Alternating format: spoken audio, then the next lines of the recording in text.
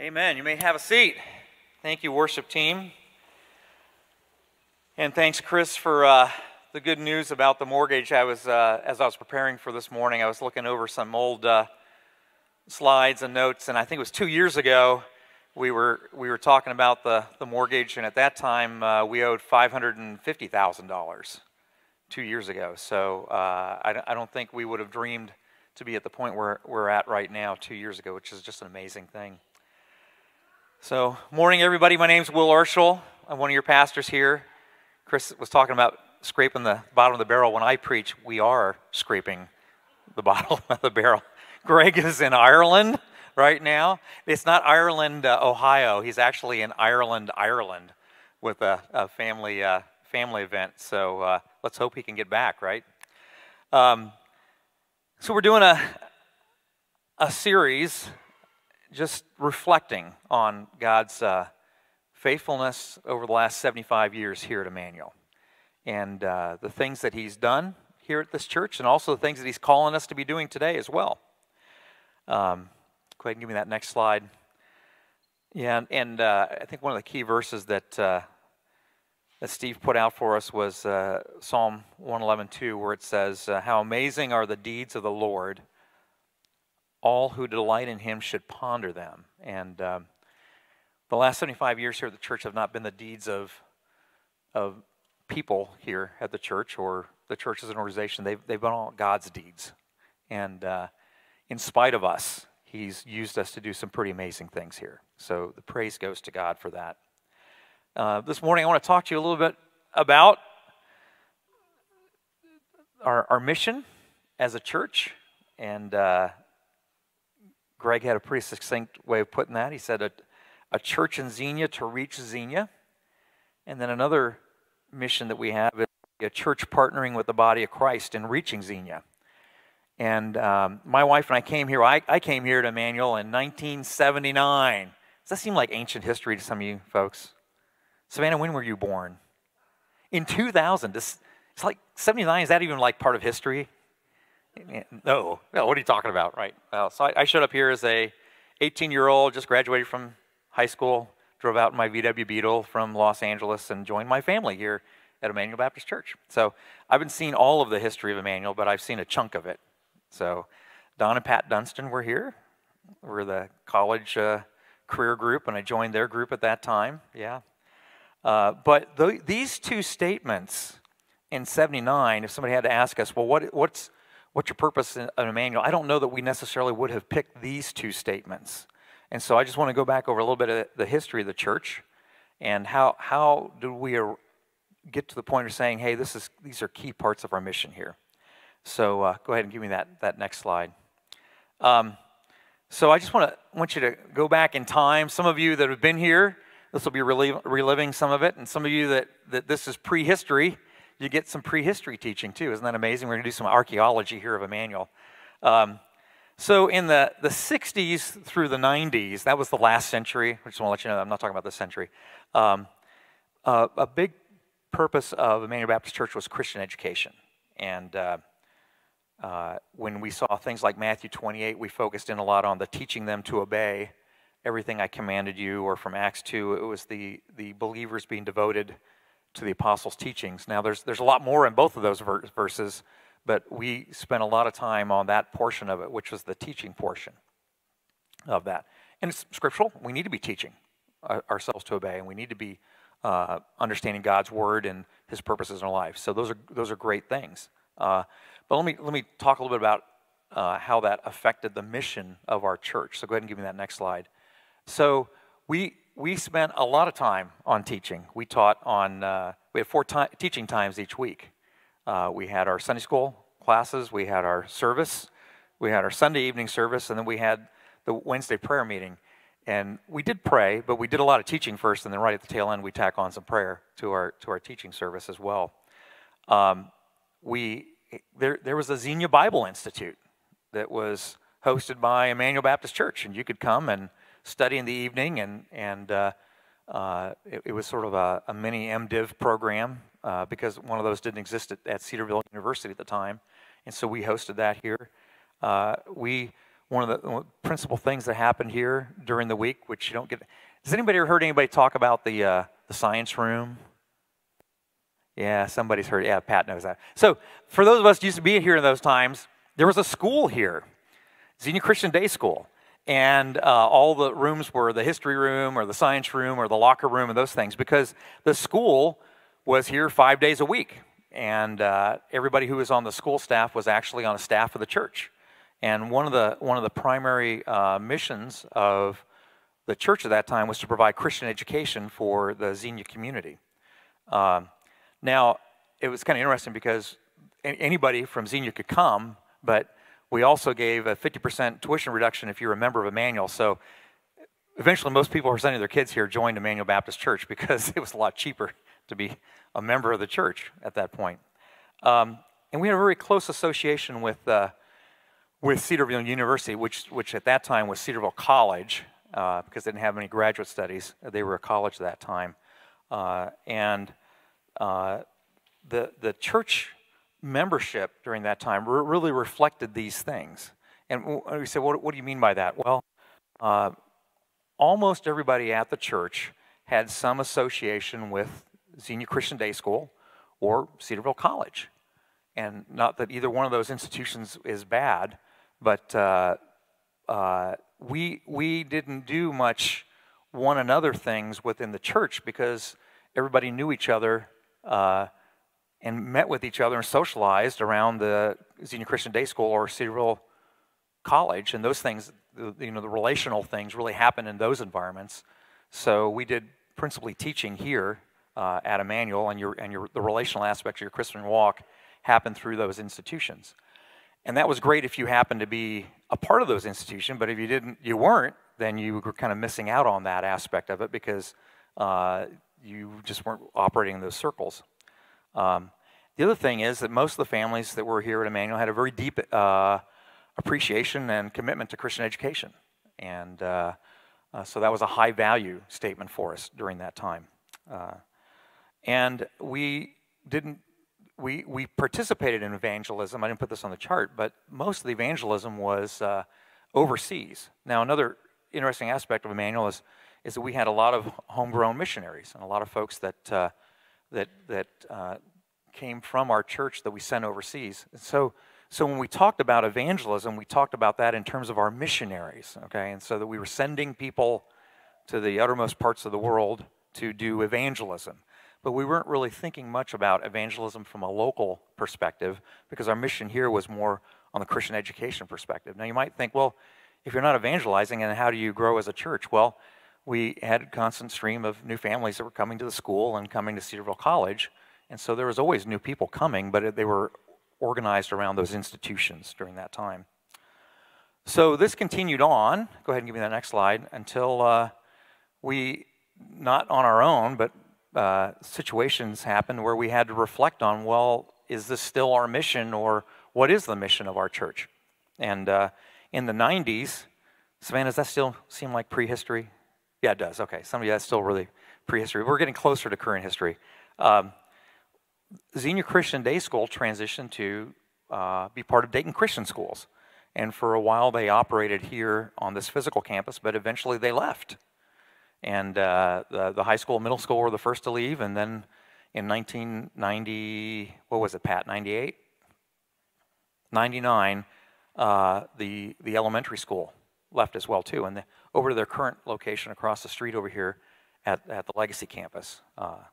And the other thing that happened in 99, so on one hand, the thing that was the major focus of our church, which was the school and Christian education, had physically departed and was under the leadership of a different organization. And our pastor, who had been our pastor for 30 plus years, Pastor Wheeler, retired in 1999 as well too. So here we'd lost the man who was casting our vision, and we lost our principal mission of our local church at that time. And so part of the question we had at that point was, well, who are we as a church? Why do we exist? And what are we going to, what do we need to be doing? So we spent some time kind of reflecting on that as well. And it's always a good thing to go back and check out and see what Christ's mission was for the church, because he's pretty clear about what he wants the church to be doing. There's not many questions about that. So we went back to the Great Commandment and the Great Commission, right? So I'm going to put the Great Commission back up here. And we kind of look at that Great Commission and we said, oh, well, maybe there's some parts of it that, not that we had been ignoring them, but we haven't really been emphasizing as much. And there's that first part. It says, go and make disciples, right? And most of the disciples that were being made in Emmanuel during those previous years were the kids of the families of the people who were coming in our church. So it wasn't that there weren't people coming to Christ, but it was the children of the families. And I think I could probably count on one hand that may not have even all the fingers of folks who would say from the ministry of Emmanuel Baptist Church that they came to Christ during the decade of the 80s and the 90s. And it wasn't that God wasn't redeeming people in Xenia, but he was doing it through other churches. Now I'm talking about, lots of the children of our families were being redeemed, right, and coming to Christ, but not many folks that were actually in our community outside of the folks that were at our church. And so it just really struck us that, well, we're physically here in Xenia, and we don't have the school anymore. And maybe God is calling us to actually get out into our community and to be part of our community and to look at what would it look like for us to be sharing the gospel with folks in our community. And if we did, what would it look like for us as a church as they actually came to Christ and started coming here at that point? And that gets in that whole other part of the teaching them to obey, because we were fairly used to folks coming here and being fairly mature in their Christian walk as well too. And we didn't quite know how to start interacting with folks who were adult new believers, because that never really had been part of who'd been part of our church up to that point. So those were big thoughts for us, things that we just had never really engaged with up to this point. But because of the shifts of our leadership and the shifts of the school, they said, hey, maybe we need to be engaging with that. So as we looked at that, we said, wow, okay, this is a big part of our mission, going into our community and sharing the gospel there. And go ahead and give me that next slide. So, part of where we came to the conclusion that it doesn't really matter what church you're at, right? And we'd been sending missionaries overseas to go do evangelism, but then it kind of struck us that, wow, we've got a job to do evangelism right here in our community. And that we're supposed to be making disciples, which means you need to be sharing the gospel with folks right here. And that's when we came up with our church's mission statement, which is down there at the bottom, where we say we desire to honor God and love people into a growing relationship with Jesus Christ. And part of that loving people in a growing relationship also meant loving them enough to go out and go to where they're at and sharing the gospel with them, and not just doing that in Eastern Europe or South America or Africa or Pakistan, or China, but doing it in Xenia, Ohio. Yeah. So another thing that really struck us, go ahead with this next slide, is that there's all different flavors of churches that are true doctrinally and understand the gospel, and they all have different mission fields. And we happen to be in Xenia, and the flavor of our community is a lot different than somebody's community in Centerville or Washington Township or Yellow Springs or Springfield. But this is where we are, right? God has called us to make disciples with the folks we're at. And so part of what we were even challenged with at that point is, do we even know who the people are, where we live? And do we have a good understanding of them? And how would we go about doing that? So, part of it is we also even had to reflect on say, well, what is a disciple? What does that mean? And so, we went back to Matthew 4, 19:20, he says, Jesus called to them, he says, come follow me, and I'll show you how to fish for people.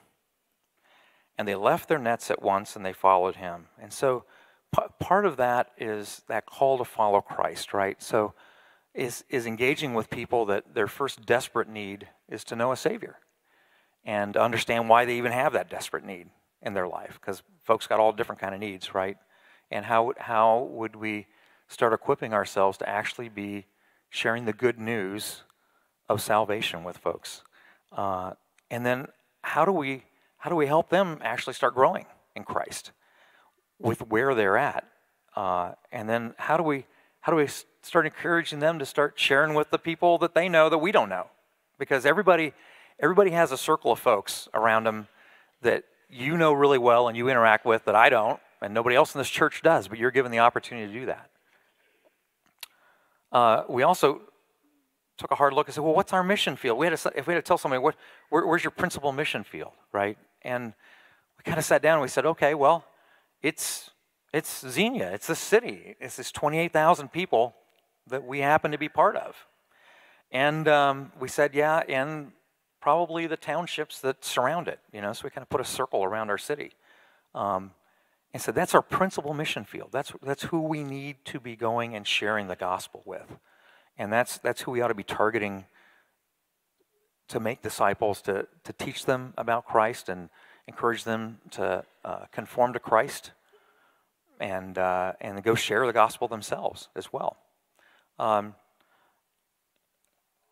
other interesting thing is we said, well, as we go do that, is it us, our job as pastors to go do that? Are we the people that are supposed to be doing that all the time? And we also, one of our value statements we came back to is the priesthood of believers, that we are all have the opportunity to reflect Christ in our lives, and we all have that opportunity to share the gospel. So go ahead and give me that next slide. So part of that is every one of us has an extended family that we get to share with. And yours is different from mine, and you run into people every day that I never run into. But God has given you the opportunity, whether that's your relatives or your friends or your work environment, your school, your activities, your neighbors. That's your extended family that you spend time with every day. And every one of those places, God is giving you, has made you a steward of the gospel. And you're as much a steward as that as I am. Now, I have my extended family, folks that I run into every day in that environment that just, I have the opportunity to share the gospel on, and so do you. But yours is different from mine. And if it's just if we created a missions team and said these are the evangelism team in the church, and they'll go door to door and share evangelism on Wednesday nights or something like that, and then the rest of us will go do something else, we'd be missing out on all the people that all the rest of you get to interact with. So we said, no, we need to be encouraging all of us to be sharing with folks and praying that they'll come to Christ and that hopefully we'll be able to come and be part of us here at Emmanuel and walk with Christ and be discipled here within our church. So the other thing that kind of struck us too is, go ahead with that next slide, is that people come to Emmanuel. Once we started doing this, they came with a lot of different reasons. And so first we're just encouraged that they came, because up to that point we really didn't have many people coming to Emmanuel besides the fact that they were coming to the day school. And once again, I'm not disparaging Christian education, but I'm just saying that was the principal reason why people came, or they came because they were part of Cedarville College at the time. What we found now is that there were people that were actually coming that had nothing to do with Cedarville or the school. They were looking for a church. And they said, well, this might be a good church for us to come and be part of. And part of the challenge was many times they didn't know anybody here. We had people that with the 2000s, I mean, if you remember, there was a big crash of the economy in the late 90s and then in 2008 and stuff. We had people that were just desperately coming looking for help. And they didn't know anybody here either, but they heard that maybe a church was a good place to come get some help. And then we had people that were coming with people because people actually started looking around saying, you know, investing in the lives of their next door neighbor or their friend at work, or maybe some family that lived in the area as well. And they said, hey, you know what, I think you need to have a relationship with God through Christ, and here's a good place to grow in that as well too. And they did know somebody. They were somebody's extended family, but that was kind of the only people they knew. So part of the challenge we started having is well, how do we start doing all the one another things we're called to do, right? When I say the one another, pray for one another, love one another, bear one another's burdens, right? Confront one another in love, spur one another on in love and good deeds, and we could go on in those in the epistles. How do we provide environments for us to really start engaging with each other so we can do these things? Because that's a critical part of discipleship, is actually living life with each other. And yes, there's times for formal teaching from us and from other folks, but there's a lot of times for us to just walk life with each other, and as it says in Proverbs, for iron to sharpen iron, right? And for us to do that. So that was a big challenge for us to say, how do we set those kind of environments up? And that's when we started a lot of the small groups at that time, just to allow people to get to know each other and to get invested in each other's lives as they're walking with the Word. And you just heard about another one of those that's coming up, or a couple of them, right, this summer. The women's with their Ruth study. They're not doing this as a large group, you know, instructor, teacher to a large group. They're going to be walking through Ruth in groups of 4 so that they can do those things together and build in each other's lives. The men's small group discipleship groups that we have going on, right, are guys getting together, studying texts together, but also getting to know each other and praying for each other too. And that's not just us as pastors doing that teaching, right? We got guys that are helping us pick good texts to read through together, but it's guys helping each other learn what it means to apply these things, you know, from God's Word into our lives, and sharing how that's going on with them as well too. The reason I bring that up is those things weren't necessarily part of the fiber of Emmanuel in the past, but they are now. And there was a long time of us thinking through and making a transition. It was hard to do because we weren't used to that. That was a big deal for us to say that needs to be part of what's going on here in the church. And the other thing that's really interesting is when you start opening your church doors up to your community, you're going to have folks with all different stages of spiritual growth. And so you may have some people that are just brand new believers, right? And, you know, in terms of their family heritage, maybe they're separated for a couple of generations from somebody that was a believer. And so they got passed down some traditions of religion, but they didn't really understand the context of that. And you may have people that are coming from whole different denominations or doctrinal backgrounds and stuff, and maybe they just, you know, their only introduction to Christ was at VBS 20 years ago, and they're trying to go from there. And on the other hand, you may have people that are man, they've been walking with God for 40 years, and they understand their gifts, and they're ready to dive in and get plugged in and do those kind of things too. So part of our challenge as our church leadership is to say, how do we help folks at all stages of where you are, whether you're a spiritual baby or you're a spiritual adult, to be able to grow and to use your gifts. And that's challenging too, because not everything is right for everybody, right? Not every study is going to meet all those needs. So part of it is to say, how do you start setting up environments to learn and to be discipled so that you can get folks who are farther along in their walk to come alongside of folks that aren't as far along as their walk. So all I'd say is we're still in the midst of this right now. We haven't arrived. We're still learning what this means.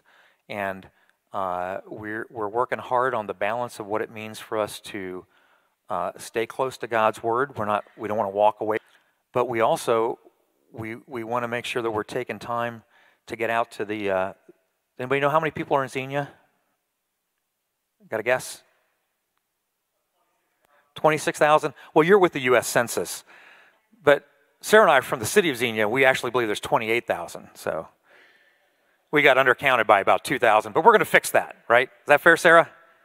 Yep, we're going to fix that this year. Yeah, there are actually 28,000 people in Xenia. Does anybody know how many churches there are in Xenia? There's a lot.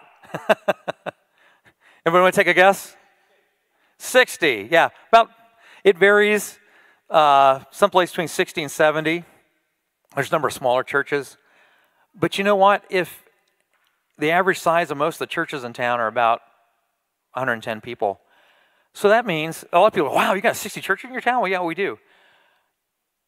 You know what that means? There's 20,000 people in our city that have no connection to a church. Now, it doesn't mean that all those 20,000 people aren't believers, or don't have a relationship with God. But I would bet there's a really good number of those don't. And the fields are ripe for the harvest here in our city. And I really believe that God has been preparing the hearts for a lot of those folks to come and be reconciled with him through Christ. And you know what? He doesn't need Emmanuel Baptist to do that. Isn't that an amazing thing? He's going to pull that off and make that happen whether we ever talk to anybody at all. But what he does say is he says, hey, I want you to be part of the joy and wonder of seeing people come to my body, because it's going to strengthen your faith and it's going to help you use your gifts. And you're going to be excited as you get to teach someone else about the things that you've learned from God, right? And see them grow in that and be frustrated, just like we are with kids, right? Sometimes we look at our kids and say, man, that's amazing, right? And sometimes we look at our kids and say, they're not part of my family. I don't understand this at all, right? So you'll get to go through all those frustrations, those kind of things too, just like you do with your kids. But God says, we're here. We're here in Xenia. We get an opportunity to do that. And we get to figure out how to do that together. So tonight, one of the things that Steve's got on the agenda is for us to do a little bit of visioning about, well, what does it look like for us in the future at the church? And I just want to let you know, as pastors and elders, we don't have it all down. We don't have all the answers. There's no, this is the absolute right, Bible teaching for the kids or the middle schoolers or for us as adults, because our congregation shifts a lot. But if you are seeing holes or saying, man, I think this would be a great thing for us to do, or here's some things I think we need to augment what we're doing, we're wide open, and we'll have an opportunity to talk about that some tonight. But I do know a couple of things, is that we are committed to this city. We're committed to being good stewards of the gospel of this city and sharing that with folks. And then we're also committed that when people come to Christ and they come with us, we want to be good stewards of helping you walk with Christ. And now that you're part of God's family, we want to see you walk well in his family as well. We're committed to that. And there's 100 ways to do that. And we also believe in the priesthood of believers, that you guys all have some great ideas and good gifts that God has given you that I don't have, or Greg doesn't have, or Steve or Van. And we need you to help us participate in that, and also to do it as well, be part of that as well too. I'm going to switch gears over to another topic that may have seemed a little bit strange to us when I showed up here in 1979. And that's something, go ahead and give me that next slide. That's called partnering with the body of Christ in this mission. So to help you understand that, I'm going to give you a little bit of historical background of Emmanuel Baptist Church and something called the General Association of Regular Baptists. So go ahead and give me that next slide. So how many knew that we were in an association with the General Association of Regular Baptists? There you go, lots of hands. Are we in association with them right now? No. Who are we in association with? The Ohio Association of Regular Baptists, but not the National General Association of Regular Baptists. There you go. So how did that happen, and why are we associated with these guys and from an association perspective. So I just want to give you a little bit of history of the General Association of Regular Baptists. Well, back in the 1920s, there was a denomination called the Northern Baptist Convention, and in the decades of the teens and the 20s, that church, to all intents and purposes, or that denomination, became what we would call apostate. And we say, well, that's an interesting term, apostate. So what's going on? Well, they started preaching another gospel. So Christ no longer was part of the Trinity and the Son of God. He was a great teacher, though. He was a good guy and had some good things to say. The scriptures weren't the Word of God. They were a good book, and there's probably some other good books out there as well too. And there was wisdom in those things that were kind of passed out or figured out by people, but other people had wisdom as well too. So there were a lot of folks that were part of that convention that said, "Wait a second, who is this God you think you're talking about now? And what's this revelation that you think this God has for us?" And they established a new association called the General Association of Regular Baptists. And the term regular there says we believe in the regular understanding of God, of the Trinity, of the holiness of God, and the redemption of man through the sacrifice of his Son. And we believe in the regular understanding of Scriptures, that they're God-inspired, and they were given to us as a revelation of God and his plans for our lives, and they weren't just created by men. And so that stood up in the 1930s. And one of the key foundational points of the regular Baptists was to say we can't associate with those of you that aren't teaching these things anymore. And that was a hard thing for folks in that denomination, because the denomination owned the church buildings, the denomination owned the retirement accounts of the pastors, and if you as a church decided that, hey, we're very concerned about what the direction that your church is headed, you would lose your church building, and your staff would lose their retirement benefits. And there was a big financial hit to folks, but there were a number of folks who said, it doesn't matter, we're going to stand with God even though it costs us a lot. And it did. It cost those church a lot of things to say, no, we're not going to head with you in the Northern Baptist Convention. And one of their key verses of that was Romans 16:17. It says, I urge you, brothers and sisters, to watch out for those who cause divisions and put obstacles in your way that are contrary to the teachings you have learned. It says, keep away from them. And so they said, we want to stay with the things that we've learned about God and the God that we know and our relationship with him. And we're going to keep away from folks that are teaching things that are foreign to this, and we're just not going to associate with them.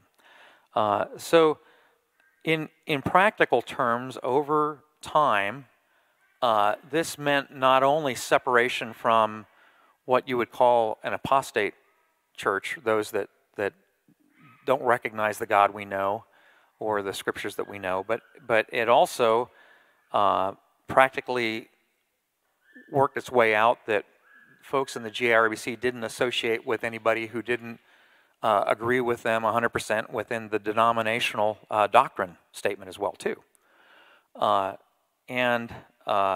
Which is interesting because many of the writings of the folks who were with the GIRBC said, hey, you can fellowship with if you have another fellow pastor and you know he's a believer and he's a great guy, you can get together with him and pray with him and study with him, do those things, but you know, unless he's with you 100% of your doctrinal statement, your two churches can't do that. But you can do that. So there was individual decision making, but from a corporate perspective or institutional, that there was a real separation there.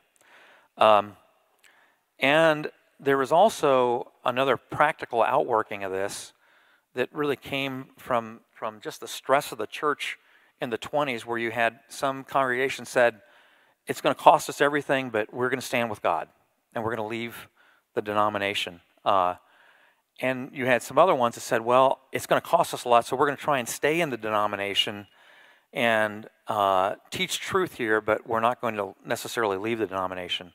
And so there was a sense of folks that had left and had paid a huge price that said, well, you guys need to do the same thing. You just need to separate yourself from apostasy. And so they basically said, if you're not going to leave, if you're still in association with those, even though you may be teaching truth, but you haven't left those who are not teaching truth, we're just not going to have fellowship with you either. We're going to cut our ties with you as well. So this is, you may have run around, if you've been in the GRBC circles, this is that context of something called the second separation. There, which basically says if Savannah's okay and I'm okay and you're okay, but you're hanging out with somebody who's not okay, then I'm not going to hang out with you at that point. So go ahead and give me the next slide. So to all intents and purposes, the history of our church, as we were part of that denomination, was that we operated within that practical separation terms. And we really did not fellowship with anyone unless they were a member of the GARBC. And to all intents and purposes, we really didn't fellowship with anybody in the GRBC either. We just operated as an independent Baptist church. And once again, it was an association. There was no hierarchical structure within that. We were in association from the context of mutual support, but we really didn't seek much mutual support. And the reality was not much was given. We had a very hard time in the 90s, and with a church split, and we had one other JRBC church here in town, and things were not going well with us and that other church. And we had a very large number of other JRBC churches in Springfield and Dayton. And I remember Kim and I went to a pastor's retreat, and I sat down with those other pastors, and I said, guys, we're hurting here in Xenia, and we desperately need you guys to come alongside and help us. And kind of the response I got was, well, that's just not what we do. We don't get involved with the operations of the other churches and stuff. And so there wasn't much engagement from this association at that time either. But this kind of continued on till 2006, and then something very interesting happened. In 2006, Cedarville University at that time, which was had been fairly tightly associated with the General Association of Regular Baptists, was declared separate from the GARBC by the GARBC convention. And that was principally because the board of directors at Cedarville had put an open invitation to the Southern Baptist Convention to send their students there. And the thought process of the Council of 18 was that even though Cedarville might be doctrinally sound, they were starting to associate with a denomination that they viewed not doctrinally sound at that time, which was the Southern Baptist Convention. And so they said, as an association, we're not going to associate with Cedarville. And then they asked us as participating churches in the association to follow suit as well too. And it was a fairly traumatic thing here for Emmanuel Baptist. How many of you have something to do with Cedarville? Just raise your hands right now. Yeah, because you know what? If we'd follow through with that, you wouldn't be sitting here today, because we wouldn't be associating with you. We'd be associated with somebody else, but not you guys. We had a lot of faculty at Cedarville and students and other folks, and it caused us really to kind of step back and said, wow, there's some real practical implications of this. Is this really where we believe that God is calling us as a church to be? And do we really believe that this level of separation from the rest of the body of Christ is healthy at that point? So the conclusion we came to was no, it's not. And in 2007, we departed from the General Association of Regular Baptists. And also at that time, the Ohio Association of Regular Baptists said, hey, we don't believe that this level of separation in a practical sense is healthy for the body of Christ either. So we maintained our membership in the Ohio Association of Regular Baptists, as did most Regular Baptist churches in Greene County and Clark County and Montgomery County. So we all made a transition away from the General Association of Regular Baptists and kind of converged on the Ohio Association of Regular Baptists. But as we went through that, we then said, well, okay, if we're going to participate with Cedarville, is there somebody else we ought to be participating with? Because I'll just tell you, up to that point, we literally had not participated with any other believers in our city or county or state outside of the General Association of Regular Baptists. And I remember going around to other churches at that time, and the interesting thing was most folks didn't even know we were a church. And I said, hey, I'm Will Urschel. I'm from Emmanuel Baptist Church. And they said, oh, where's that? And I said, oh, it's south of Toy Street. And they go, oh, you mean the school? And they said, yeah, we know there's a school there. We didn't know there was a church there. And literally, you couldn't hardly find anybody in Xenia that even knew that we existed as a church. They knew it used to be a school because there used to be a sign on the side of the building that said Xenia Christian Day School. And they said, well, we thought that school had moved because the sign went down. We didn't know what else had gone on there. So at that time, we, in addition with our doctrinal statement, we came up with some values for us as a church that we wanted to move forward on. And one of those value statements had to do with partnering. And let me put that up here. We said we desire to partner with other believers in reaching the lost and encouraging the saved, raising up shepherds, caring for the needy, and protecting the message of the gospel. And we just had a sense that God had a bigger purpose for the body of Christ besides just Emmanuel Baptist in the city of 28,000 people, and that there might be some other folks that we needed to be partnering with as we're doing our mission, right, which is loving people and honoring God. Now, what we started running into was we found there's a whole spectrum of people that want to partner. There were people that had really sound understanding of who God was that had no desire to partner with anybody, and that's okay. There were people that were basically apostate that definitely wanted to partner with everybody. And we said, well, that's not good, right? So we had to put a little bit of a filter in terms of what does that look like? What does that mean for us to partner, and who would it be good for us to partner with? And what kind of things would we be partnering in? And so this is also coming out of our doctrine review that we are doing as elders right now. But we basically said there's some non-negotiables, and there's some things that if we don't have the same God, and we don't have the same understanding of the calling in our lives and the calling in our church, then we can't partner with you to do something because we're just going to be at odds with each other at that point. So let me put some things up. So there are things that when you come to be a member of Emmanuel, we say just because you want to be here and attend with us, if you don't understand these things, you can't partner with us in membership. You can't partner with us in being part of the life of the body of the church.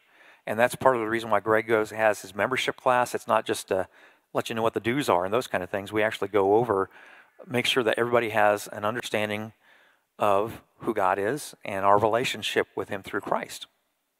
And so just as you can't partner with us here at the church unless you are trusting in those things and understand those things. We can't really partner with you as an organization in our city as well either. So, things like that are our understanding of that we have a triune God, that Christ as the Son had a physical incarnation here on earth, and that he had a physical death, and that death was a substitute for the payment of our sins before the holy God, and that there is no other payment. There's nothing that we can create on our own, and it's not a Jesus plus. It's not Jesus plus our good works, that our good works are filthy rags, and that it's Christ's blood and his works that allow us to be redeemed.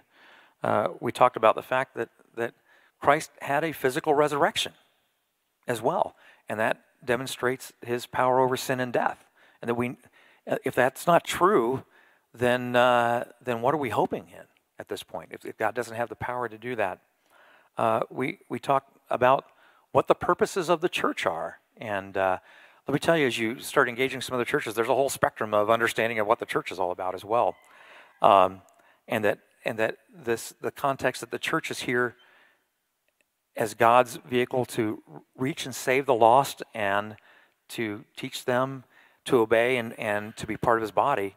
And if you've got some other purpose for the church, then we probably aren't going to be able to partner with you. And that Christ is returning, and that there is going to be a day of judgment, and that we'll all stand before God's throne, right, and be held accountable for our actions. And thank goodness that that God has called some of us to be part of his body through his redemption, but there are those that aren't. There is something for us all to fear, which we were all condemned. We were all under God's wrath, but for Christ, that we would be under God's wrath for all of eternity. And then also the authority of the Scripture, that we're not seeking additional texts and books and understandings and revelations of individuals to understand God's Word, that he's given each of us his Spirit, and he's given us his Word, and that's complete, and that's sufficient for us to carry out our mission and have the relationship with him that we need. So those are just some basic things that as we look to folks to say, yeah, we want to partner with you, and in this mission of going into Xenia and being part of that you'd be a good partner for us to have with that. Now, there are preferences that we have and our understandings of doctrinal things that we probably, some of these partners may not bring them in, come in here to teach necessarily, because we say this is our understanding of things that augment that, but these are the core things. So there are a lot of organizations, parachurch groups and churches in town that we feel very comfortable partnering with the gospel in town, but not necessarily to say, yeah, we want you guys to come in and be our principal teachers of the Word at that point. And they probably wouldn't ask us to come do that at their church necessarily either. There are those, we'd be very comfortable to have them do that. And you say, well, what do you mean by that? Well, there are preferences in terms of church polity, is foot washing a command for all of us? Some churches believe it is. We don't necessarily believe that. Now, is foot washing a bad thing? No, it's not. We don't necessarily believe that's a commandment that we're required to do when we take communion. There are other churches that do. We don't believe that would keep us apart from them in terms of sharing the gospel, but that wouldn't necessarily be a teaching we have here, and they wouldn't have their understanding of the communion service without the foot washing at their place. So this is a constant challenge for us as well too, because personalities change with shepherds at churches and leaders of parachurch organizations, and just because you're part of a denomination doesn't mean that you own truth and everything you ever teach is always true.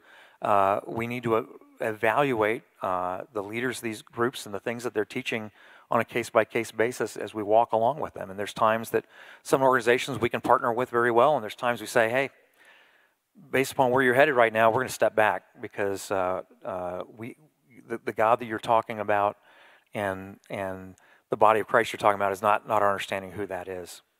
But I wanted to put up here just to give you a sense a little bit about some of the folks that we are partnering with right now. So Jeremiah Tree is an organization here in town that works with folks that need recovery from addiction.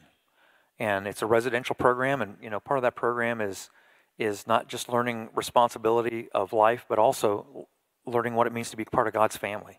And we're all about that. As a matter of fact, we have folks here in our congregation that are on their board.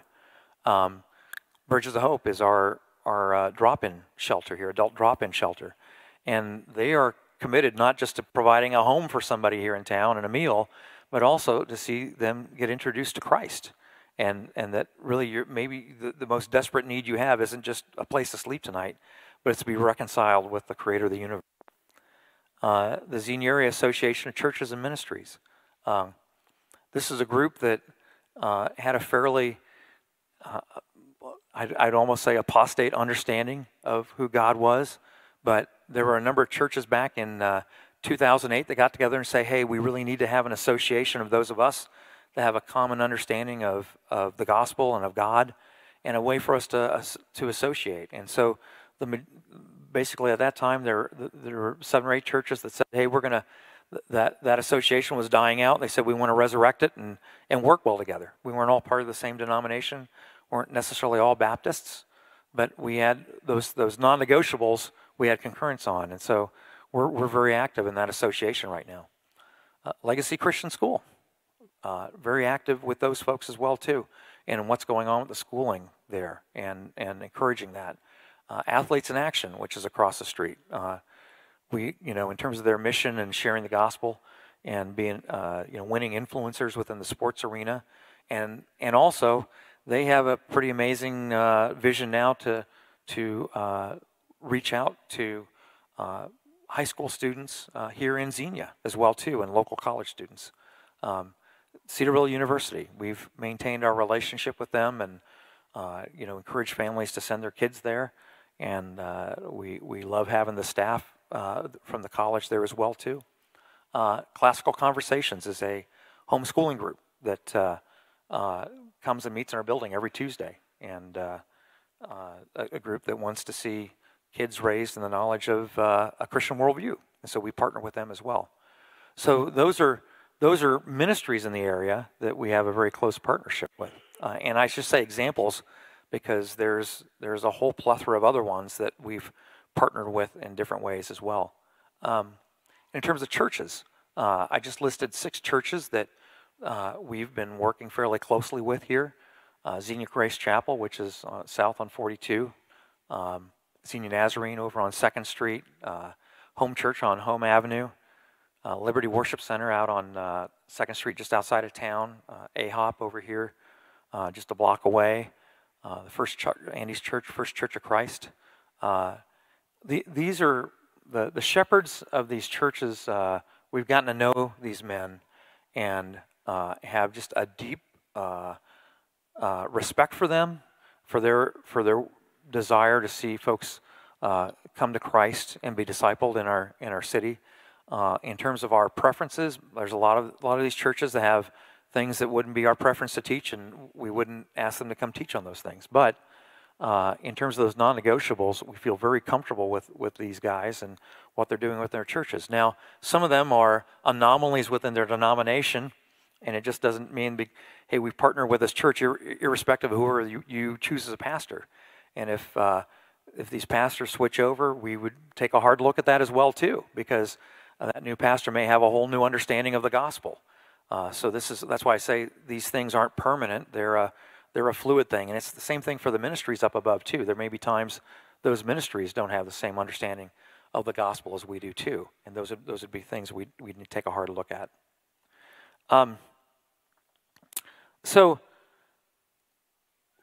where are we at now? Well, this is an exciting time for our church because God is calling folks to Christ in our city every day, and we got all different kind of backgrounds of folks. We got some folks that are highly educated. We have some folks that never even got their high school diploma. We got some folks that are financially really well off, and some that are kind of struggling with, where am I going to be sleeping tomorrow night?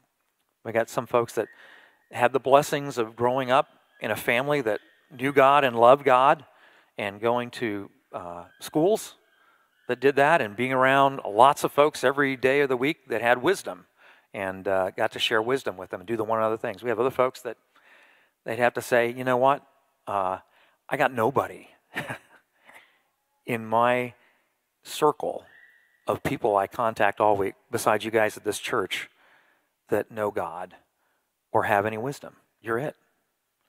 And so this is a spectrum of folks, and that's the amazing thing is God allows us to intersect with so many different folks, but it's a challenge for us as a church too, right? Because He's calling us out of our comfort zone. It's really easy to hang out with people like you that have your interests and your background and your level of spiritual maturity, because you talk about the same things and understand the same things and pretty much agree on the same things. It's a whole different spectrum when you're dealing with folks that don't have anything to do with your background and may not have much of an understanding of who God is, and you've got to step up and say, hey, this relationship is about me giving, right? It's not about me being comfortable. And so I just tell you, one of the things, there's a couple things I do on Sundays, because sometimes it's really easy to come to church and just be a critic, right? You can be a critic of the music, you can be a critic of the lighting, you can be a critic of the sound from the worship team. Were they too loud? Were they too soft? Were they my style of music? Were they not? You can be a critic of us that are teaching, okay? That's we can do all that. I don't think there's a spiritual gift called being a critic, okay? And I don't know that that's a spiritual calling in the church.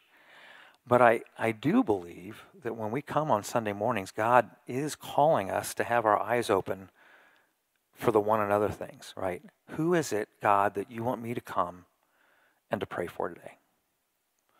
God, who is it that I need to encourage today? God, who is it that maybe showed up at the church, doesn't know what the gospel is, and I could go and I have an opportunity to share that with them today, right? Maybe, God, who is it that needs to be confronted in love, that has something that they're doing that's just destroying them or their family, and they need to hear from me about, I'm concerned for you, because the path you're on is going to be destruction. And that's not where God is calling you. You don't have to do that anymore, right? And I could go on and on and on with those things. So I would encourage you, when you come on Sunday morning, come with the expectation that we're going to be worshiping God. We want to be doing that. We want to be in awe of God. Come with the expectation that the Holy Spirit is going to be working on you with His Word and telling you some things that you need to be putting off and telling you some things you need to be putting on. But come with the expectation of having your eyes open, saying, wow, who is it that before I leave here today that God wants me to come alongside and use my gifts with, right? And you know what? You can't be, the only person you can be a critic with there is yourself. Because you either choose to do it or you don't, right? That wasn't my responsibility whether you did that or the sound guys or the worship team or, whoever else. That was you that chose to do that. So I would be a little bit of a self-critic with that. My Sundays start when I leave my house at 6:30. And I have a couple things I need to get done. I come here to the church at 6:30 and get things set up for my class and do that. And then I go out from 7 to 8:30 and I pick 5 churches to go pray with them. That God can be fruitful in what they have going on in their church. And God convicted me. I said, I'm coming to our church every Sunday morning, and I'm driving by. You literally can't come to Emmanuel without driving by some other churches. I don't know, maybe you can map it out, figure out how to do it in town. But you can't. And it's really easy to drive by them and forget that, you know what? God's working right there just like He's working here. Isn't that a scary thought? Wow. And maybe there's some things going on in that church that if I knew about them, I'd be really encouraged about that. So I go pray with Gary. He's the children's director at Liberty Worship. And he makes me coffee. And that's a really good relationship. So I get Liberty coffee. But you know what? Gary prays for you guys every Sunday morning. You didn't even know that, did you? I go see Mark Atherton, who's the senior pastor at Xenia Naz. And we pray for Mark as he's teaching. And we don't pray for me because I don't get to teach much. But we pray for Greg or we pray for Van or Steve. But you know what? Mark prays for you guys because he wants to see us grow in the gospel, right? And grow in Christ and be effective here. I go and I meet with the worship team at Home Avenue, at Home Church. And I pray for them, but you know what? The worship team at home church prays for you guys on Sunday mornings. I meet with the greeters at AHOP. There's a crew of 6 of them that do the greeting there. And you know what they do? It's a great thing. Everybody's coming to the door. They grab them. They say, stop. We're going to pray for Emmanuel Baptist Church. Sometimes we have 20 people in the front of AHOP praying for our church. So there's one another's amongst us as individuals, but there's also one another's with us as the body of Christ. So we need to be praying for each other as churches in town. We need to be spurring one another on to love and good deeds with other parts of the body of Christ, because the body of Christ in our city, thank goodness, is a lot bigger than us. I don't know if we could bear the responsibility of saying we're the only people that are preaching the gospel in a city of 28,000, and we bear the responsibility of discipling all those folks. Personally, that would be overwhelming to me, okay? But I know that there's a lot of other good men and women out there, good shepherds of the other churches and believers. They're saying, yeah, we're part of that job here in our city. And we want you guys to be successful, and we want to be successful too. And we want to reap the harvest of what's going on in Xenia and those townships around us as well. Yeah. One other thing I just challenge you on is that we don't know how long we have to be a steward of the gospel with somebody. And it's very easy to be complacent and say, well, there's always next week, right? There's next month to do that. Last week I was out at Bridges, and there was a young couple, Chad and Abby, who had been there last summer, and I got to know them pretty well, and they had gone off and done some other things, and they just happened to come back. And Abby was talking to me about how, things were just really falling apart, and they finally had come to the conclusion that they couldn't make it work, and they desperately needed some help. And I said, Abby, I'm so glad to hear that. She goes, glad to hear that. I'm telling you, my life's falling apart. I said, well, I'm glad to hear the fact that you figured out you can't do it on your own. And I said, let's get together. And she said, I'd like to do that. So we set up a time, and next day I was over at Bridges, and we had 2 state troopers show up, and they were looking pretty serious. And they walked in the door, and they said, well, Abby died today in a car wreck. Now, God doesn't need me to share the gospel with Abby, and he has plenty of opportunities to do that. But as we went through the mechanics of trying to find some next of kin and what do we do with her body and deal with those things, it hit me that a lot of times I take it for granted that I can share the gospel with somebody anytime I want to, because they'll always be there. And they won't. Okay? Now, I trust that God can provide lots of folks, and he will call those to him, and it doesn't rely on Will Urschel whether he's going to call somebody to him or not. But I also trust that he gives me opportunities that many times I walk away from and I don't take advantage of. So I would just encourage us as we look forward that we need to take a hard look at how complacent we are as well. And what are the things that God's saying, hey, I want you to set aside. Remember when Paul talked about the Roman soldier who set aside everything that encumbers them, right?